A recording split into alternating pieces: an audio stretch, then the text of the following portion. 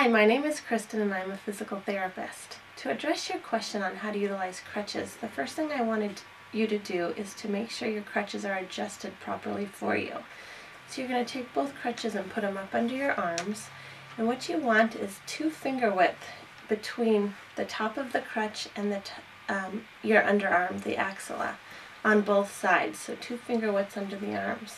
Then with your arms extended, I want you to extend your arms straight down, and the arm hand rest should lie at about where your wrist is, right about there when they're extended down.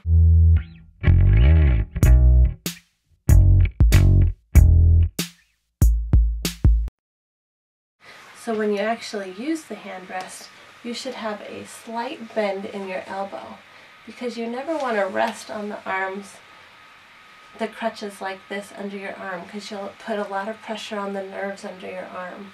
That will cause you some trouble down your arms. You want to utilize your arms to support your weight.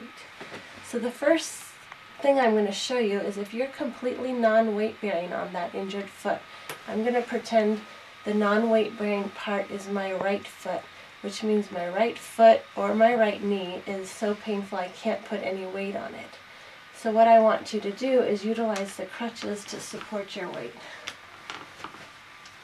And you're going to use your arms the whole time. So you're going to put the crutches out and jump.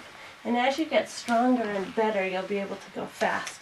But what I want you to do is to just take your time so you don't run the risk of falling. As you begin to be able to put a little bit of weight on your foot, your crutches are going to go out with the injured foot. So again, my right foot is injured, and you're going to put as much weight on that foot as you can tolerate.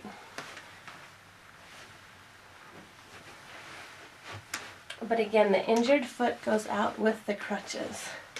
And once you're zipping around pretty good like this and you can tolerate more weight on your foot, I'm going to have you utilize just one crutch.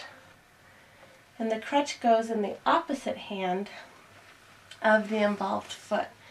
So the opposite hand, the crutch, and again the injured foot still go together as you walk. Because you really should not be walking without a crutch until you can walk without a limp.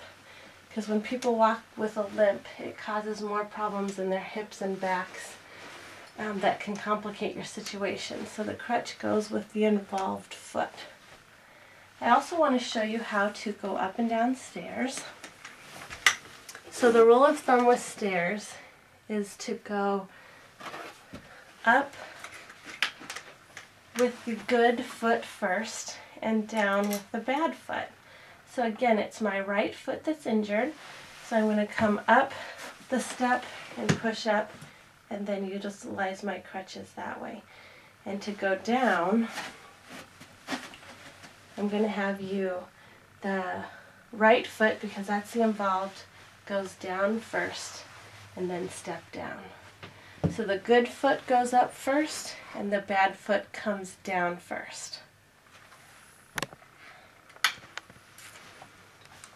I hope that addresses your needs. If you have any other questions, feel free to contact us. Be well.